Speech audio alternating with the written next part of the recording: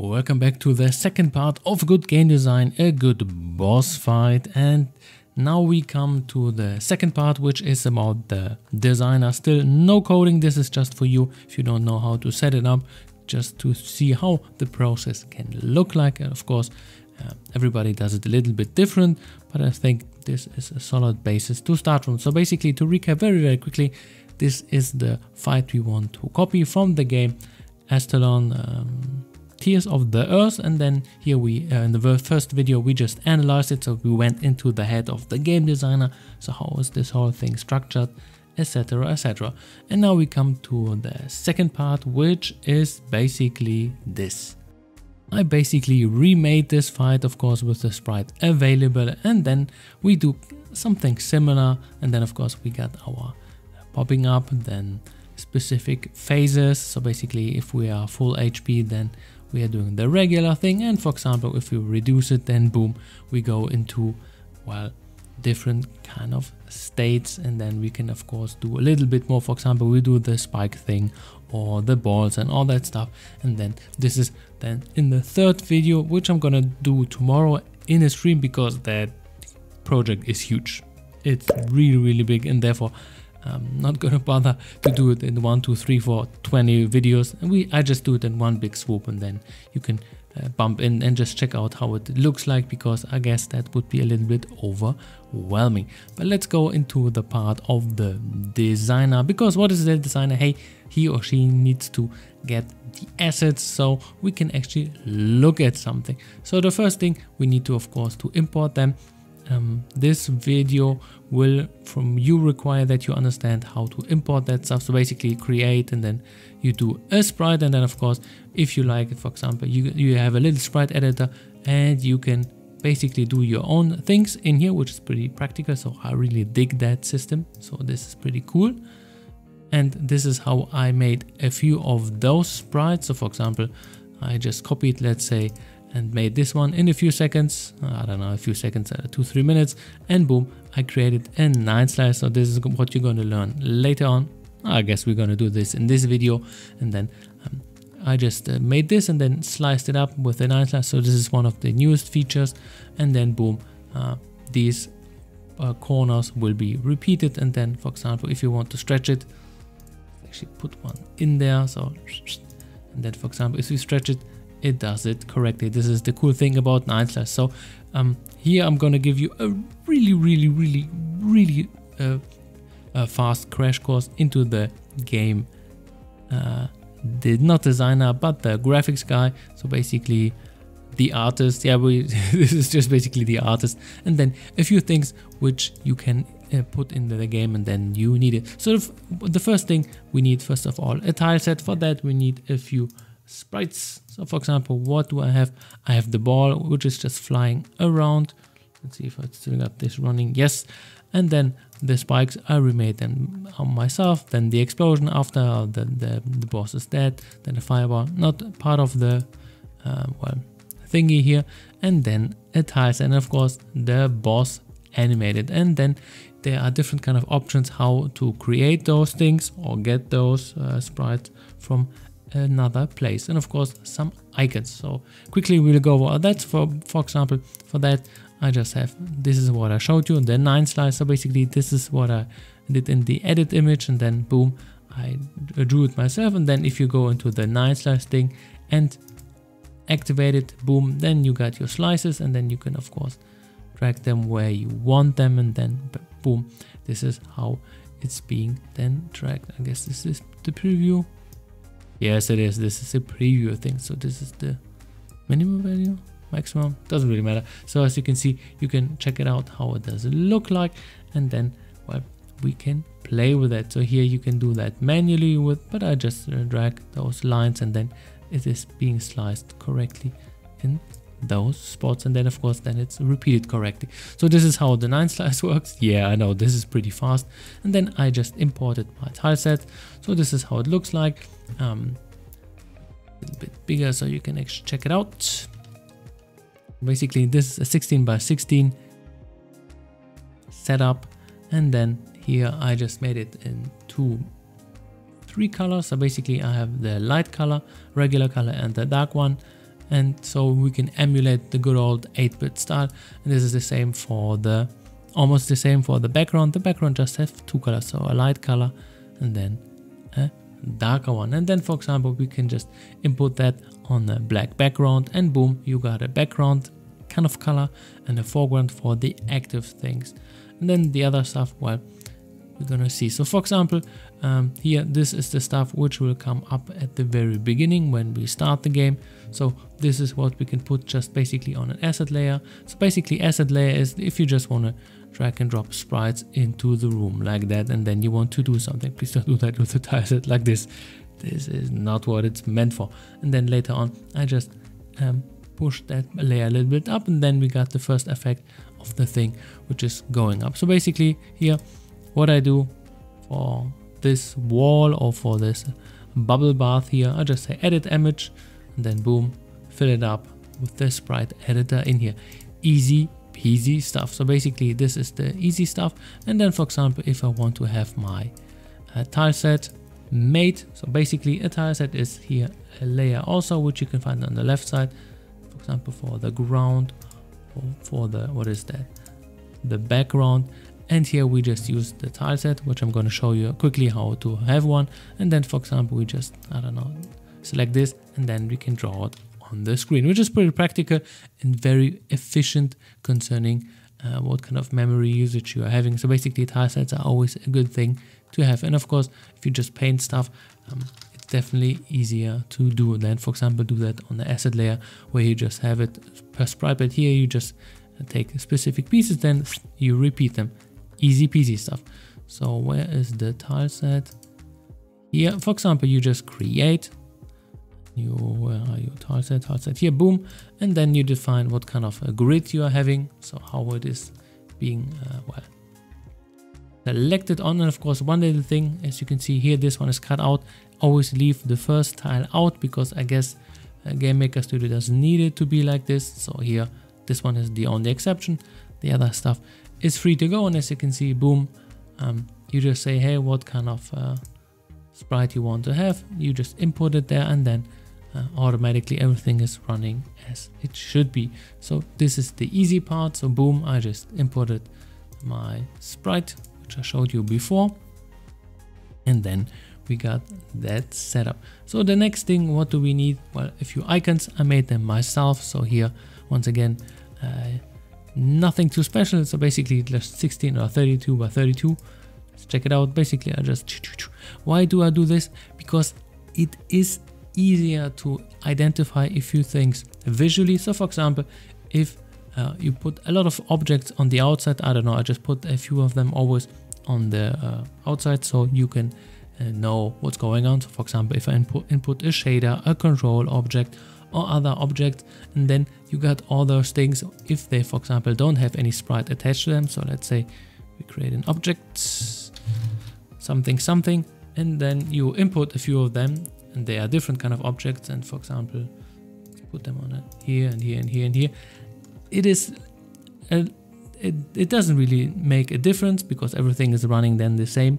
But maybe you don't know what is this one, what is this one. Of course, you can select them. Then here there is a little preview, so you see, these are these guys. But for a much quicker and more convenient way, this is what I do. I just create a few icons, which I'm just having in my sprites folder. Of course, folder structure is up to you, how you want to do this. And then I say like, hey, I want to have an icon for control objects, one for example here, one which is controlling the spikes later on in the stream, then one for example for the screen check, one for the shader which I'm gonna input, and for example one for tester, and so on. So here this is or let's say a very visual approach, and then if you put things in the room, then you see them. For example here for the boss, of course here you already have one, and for the other stuff too, but I think this is helping much to make the stuff a little bit easier to check out. So 9 minutes in, wow, longer than expected. So here, these are all the sprites. So for example here, this one I drew, I guess, in 5 minutes or whatever. So here, as you can see, nothing special, but later on we will animate. Of course, there are a few other ones which are a little bit more complex. So here, this one is actually animated. This is not what I did. This is one by the Animus. So how can you, for example, animate, let's say, easier objects? There is, for example, one program, maybe you heard about it. It's called JuiceFX, and for example, you can do lots of things, and of course you can have some presets, drift. So here a lot of things you can actually do, and it's visually very pleasingly done, and it's, by the way, made in Game Maker Studio, but of course this is a commercial license. So here, yeah, but of course here I have a little surprise for you. This is called, not called Spooky Ghost. No. How is that program called? 1 second, I have to check it out. Nope. It's actually called Spooky Ghost. Okay.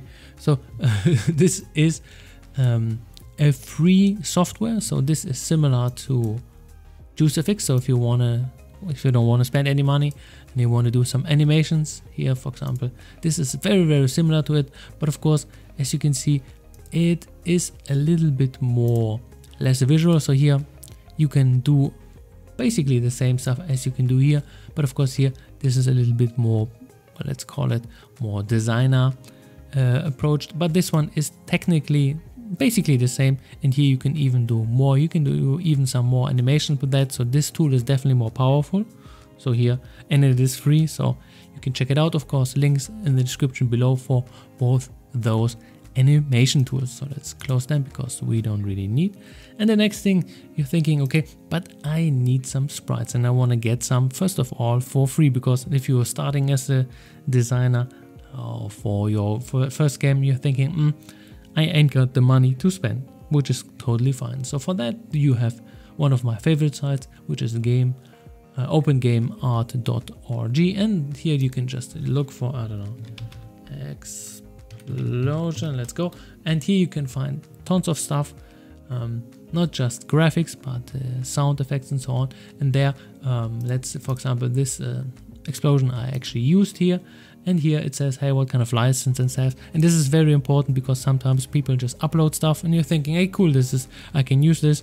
No, just be careful about this stuff. And here it just says, hey, CC by 3 just means like, hey, mention me, this is my stuff, but you can use it even commercially in your product or project or whatever. Sweet. So we just take that one, download, and say like, hey, thumbs up.